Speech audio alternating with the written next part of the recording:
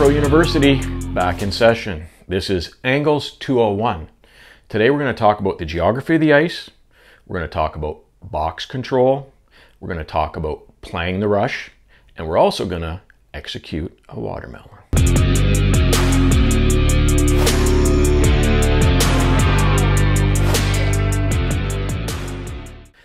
One of the first things that we have to understand as a goaltender when it comes to positioning and playing the angles is how to handle the rush. And over the years, there's been a couple of changes in how goalies position themselves as the rush develops. There's two ways to play it. You can play the angle from the inside out, and you can play the angle from the outside in. Let's take a look at both of those, and I'll tell you which one is a preferable way to play. When you play the rush from the outside in, you'll see the goalie hanging out well out in front of the crease, and as the rush develops and approaches the goaltender, they will back up with the play, shifting, readjusting their angle, trying to stay in the middle of that shooting triangle. Now, as a young goaltender, you can get away with that, but as soon as you play with high-level people that can execute diagonal passes, the game speeds up. You're always going to be finding yourself leading with your butt off angle, not in the middle of the shooting triangle. So all college, all junior, and all pro goalies play the angle the opposite of outside in. They play it inside out. What does that mean? Quite simply, as the play's at the other end, you'll see all the goalies in the NHL with their shoulders on the crossbar. As the play starts to develop, they make a read. It comes towards center ice, it gets very close to the blue line, and then what you'll see the goalies do is tap off from the goal line, either using their stick or glove, depending on which side the rush is developing from, and then they'll rotate and step straight out on that angle. That puts you dead in the middle of the shooting triangle. By starting back, referenced with the net, and then tapping off and stepping out to the top of the crease, you're always playing the rush chance dead in the middle of the shooting triangle.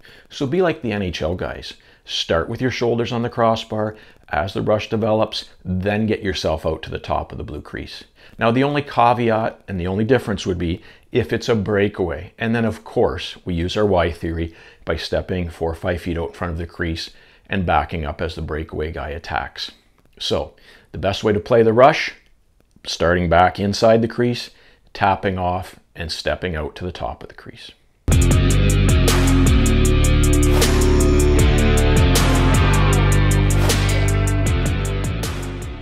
I'm an old guy, 53 years old, and when I went to Howie Meeker's hockey school back in the 70s, I heard about the geography of the ice. Now, the geography of the ice quite simply means the markings on the ice form different geometric patterns and angles that in the past they would teach us to rely upon those to help position yourself in the net. I'm going to talk to you about why that should be avoided and why it's kind of a risky business to put yourself in a proper angle that you believe is correct based on what you see out in front of you. Now, a pro goalie could be perfectly positioned on white ice out in the river without any paint on the ice. And they do that by tapping off, because when you're referencing yourself by starting right in the middle of the net and then stepping out, you're always going to be in the middle of the shooting triangle. You don't need visual markings to help you position where you are in the net. There are some cues that you can rely upon in warm-up to help check, and one would be symmetry. A lot of arenas are designed symmetrical, meaning if you look down the ice to the far end, there's a line straight up the middle of the roof line. Most buildings are like that. However, when you get in 3 and 4 sheet buildings, sometimes that roof line's not something you can rely upon, as well as the lights. A lot of times the lights form the center angle all the way down to the middle of the ice to the other net. And you can use that as sort of a visual reference. Check it in warm up. Not reliable because every rink is different. So you think about the markings on the ice. You have your defensive zone dots, your neutral zone dots, your circles, the slot. And there's a couple things here that we can look at to try to look at the geography of the ice and how it used to be taught. So obviously the net at the far end is a good thing that you can reference from because it's straight ahead in front of you, which means the net behind you is straight behind you. So from the center angle, it's very easy to find that center angle by just looking down at the other net and visually placing yourself in the middle of that other net.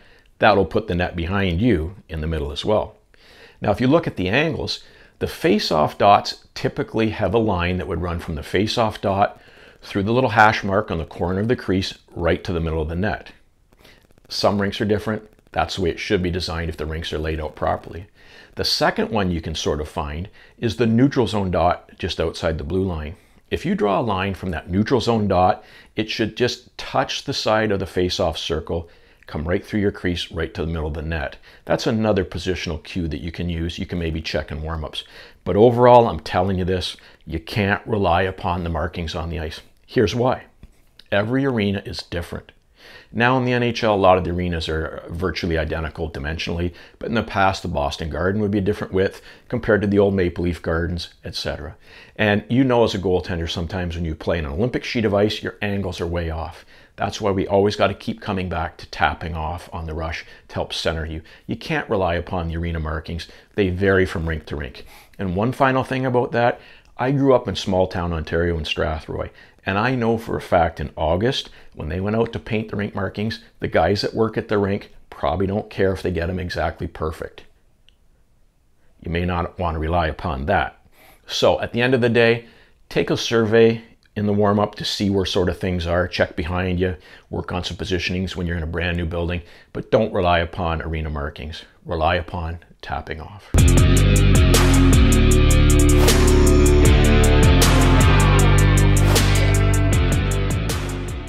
When I was a kid in Strathroy growing up, I think probably 12 years old, a goaltender from the NHL named Marv Edwards and another guy named Dave Dryden, obviously his brother's a little bit more famous, they showed up and they showed us the angle ropes. They hooked up these ropes to the posts along the ice. They hooked up the posts to ropes at the crossbar. And it formed a three-dimensional geometric space so we could visualize the area where pucks could go in the net or miss the net. And we understood by seeing that visual demonstration how that three-dimensional space changed depending on the angle. It helped us understand that a lot of times we're covering over the net and the importance of controlling that little box in the middle with our gloves projected or challenging appropriately so we're playing the box properly. We're going to take a look at a bunch of NHL goalie clips and really drill down now into box control and what it really looks like and what it means. Nowadays, it's been very popularized and brought back to the forefront by the Swedish goalie coaches who've done a great job with it. So I want to elaborate a little bit further so you can really drill down and understand box control.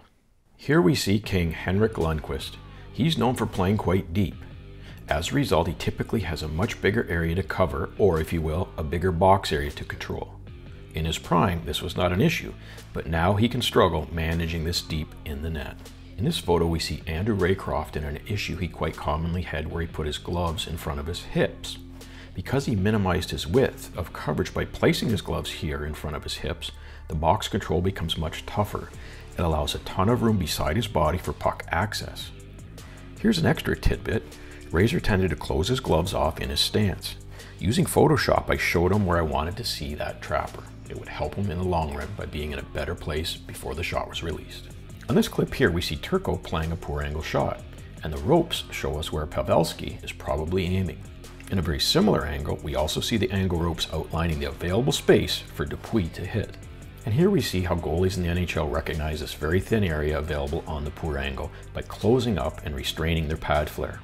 Although I'm not sure Gerber closing his eyes is the way to go. So now get ready to see what happens when you allow an immature person like me to control a lethal weapon like a puck machine. Over the years at the hockey school, this has been a fan favorite of the kids. They also smell better. So sit back and enjoy the execution of Freddy the Watermelon.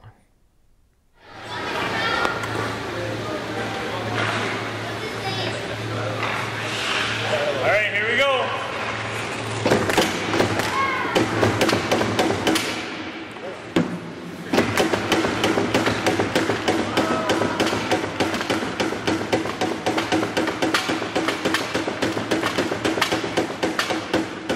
So that's it for Angles 201. Friday, 6 a.m. is Angles 301 as Future Pro University opens up again. There we're going to talk about situational positioning, the problem with falling in love with the back door, and the importance of holding your ground. See you then.